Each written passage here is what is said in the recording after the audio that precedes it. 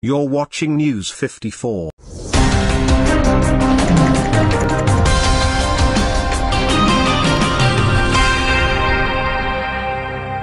Following a period of pushing and pulling, Kalonzo Musyoka and his OKA squad finally allied with Raila Odinga's Azimio-OKA movement.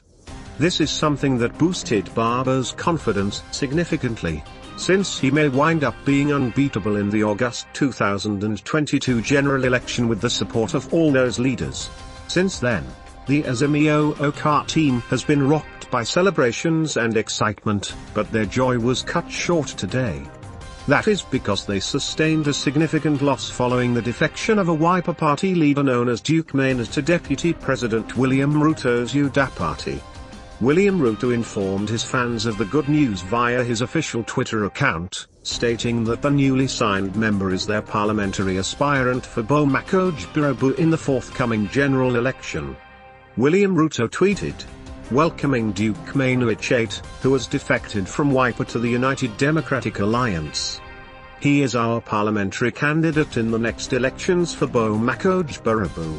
Mheshimiwa, Karibu Hustler Nation.